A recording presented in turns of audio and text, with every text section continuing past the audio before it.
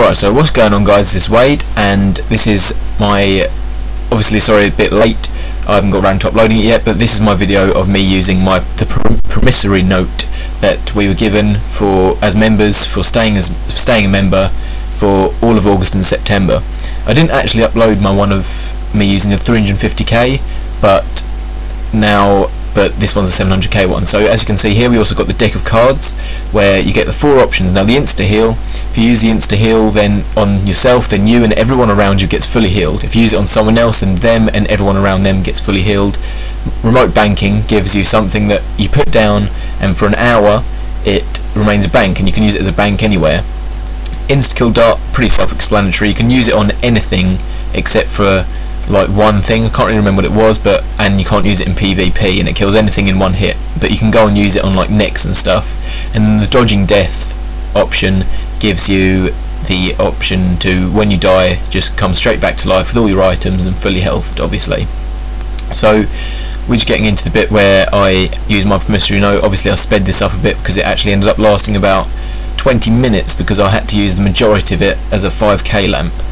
Now basically what I did is I got my attack, strength and defense, hit points and range all up.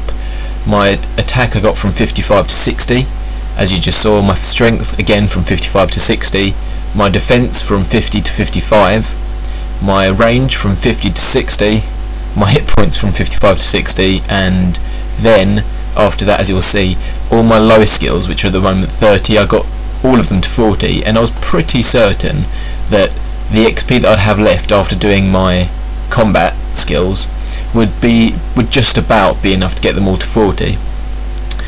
But that didn't quite happen, and I was very pissed off because as I'm a little bit OCD about things. I mean, about certain things, and I'm not like clinically OCD or anything, but there's certain things I'm OCD about, and some of these things translate into RuneScape, where I can't finish training a skill if it's on like 62. I'd have to, or 63. I'd have to then train it up to 65. Like I hate having skills that are odd numbers, which is annoying for when you're up in high levels. Because if you're on like 85, 86, I don't know, fire making, then it'd take a long time to get that to 90. But what I generally do is, in the higher levels, is buy enough of something that I'm training to get it to a round number, so that when I'm done training it, it will be a round number. But for lower skills like the hunter and that I can't stand them being like one of them 1 and another 30 and another 34 and shit like that. They have to be ordered, and they all have to be at a certain level, which is why I was so pissed off at the end, which you'll see pretty soon.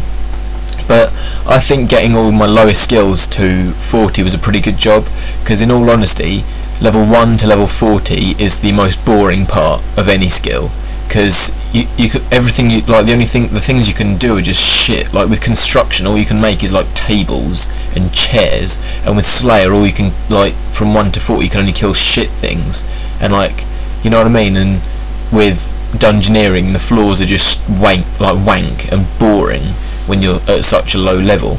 So getting all your levels up to level 40 sort of gives you a little start, and helps you out when you get around to training that specific skill, because it means you enjoy it more, because you're using that, because you like having like more fun on that skill. Like for example with combat, having to use iron weaponry and steel weaponry and shit like that, it's just boring. So getting it up to like until you're on like 40, when you can use rune weaponry and you can hit higher and shit. So getting your skills up, the lowest levels are the most boring parts. So getting all my skills to a minimum 40 was quite a good job, I thought. Well, nearly anyway. It also got my total level to just below 1500, which I should get 1500 very soon now. I'm on like 1495 or something as I speak right now, which is a pretty good effort. I'm quite happy with that, because on the old account I had that I didn't really use that much, that didn't get to 15 total level either. So this will be the first time I've actually had 1500 total level, which I'm pretty pleased about, in all honesty. So I've just got through my construction and I'm heading on to my dungeoneering. I've already done Slayer and Hunter and Summoning and Farming actually. Oh, this is actually the last one. Dungeoneering is my last one. So just in a few seconds you'll see why I got so pissed off. Because I ran out of XP on 30 with 2k XP to go. That pissed me right off. So as you see now, I'm just quickly going through and clicking on each skill so they stop flashing and seeing what I unlocked and stuff. Even though I know for the majority of it, but that really pissed me off. As soon as I finished this video, I went straight to Damon Heim, or however you fucking say it. I went to go and dungeoneer. I did 2 floors and got 40 dungeoneering because I couldn't stand having all of them 40 in that one skill at 39. It was just pissing me off. So I just went over to dungeoneer and just got obviously that 2k XP that I needed to get up to level 40. So now we move on to, I'm showing my total XP there, obviously risen by 700k XP. So now this is when I use my my Fate of cards. I only use one, but I actually buy the insta-kill dart, because that's what I think I'd have most use with, because the insta-heal, I mean, that insta-heal would be useful for shit like dungeoneering, not dungeoneering, when you go in God Wars, when there's a lot of you killing one boss, because that heals everyone at the same time.